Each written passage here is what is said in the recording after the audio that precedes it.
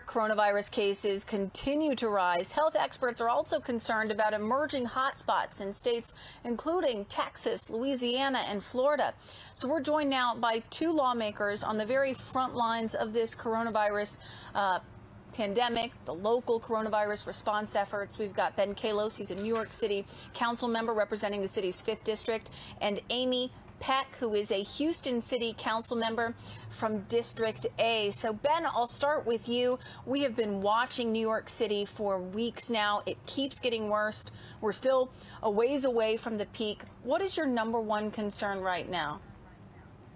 First, thanks for having me. Our #1 concern here is making sure that we have enough resources to make sure that we don't have to decide between people who live and die. So #1, that's ventilators. Then it's PPEs, getting more beds, and then getting more testing. We don't have enough tests, so we haven't been able to be testing everyone who is concerned that they might have it. If we can get through all 4, then it means we should have some smooth sailing, and then we can get to work helping every other state in this union.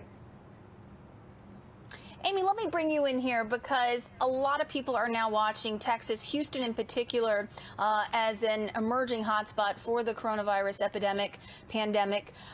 Amy, as you watch what's happening in New York, are you worried that you're going to be dealing with similar issues in Houston, Texas in the coming days and weeks?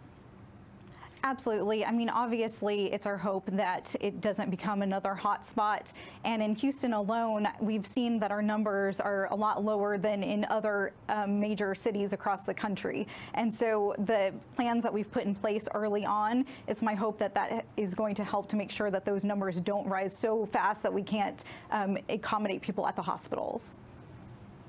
Yeah, but let me pop up something from the dean at Baylor College of Medicine. He's really sounding the alarm that Houston is at a growing risk. He wrote, "There's every reason the virus could pick Houston as its next target. We're certainly very similar demographically." He was referring to Louisiana, New Orleans. "I'm very concerned about the health of people in some of the poor neighborhoods in our city where diabetes, hypertension rates are high, and people are also living in more crowded conditions."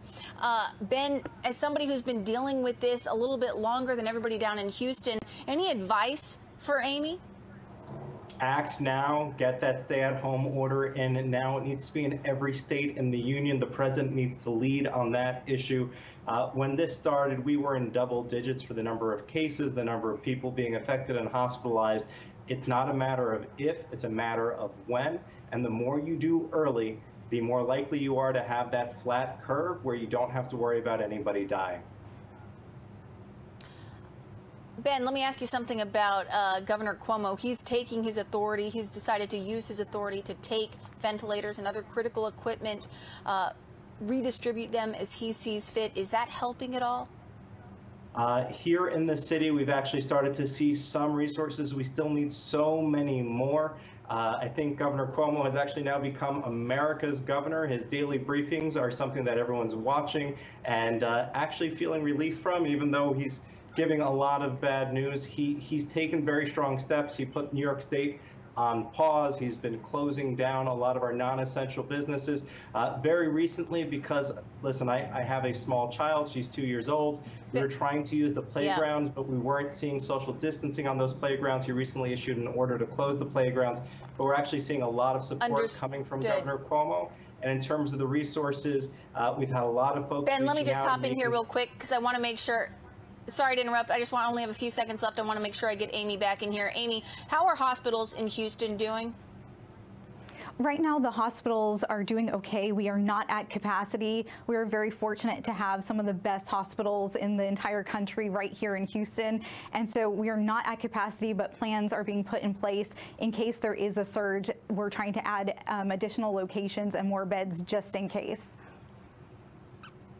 All right. Well, Amy, Ben, thank you both so much for your time. Best of luck going forward, and hopefully Houston does not end up like New York is right now. Thanks, guys.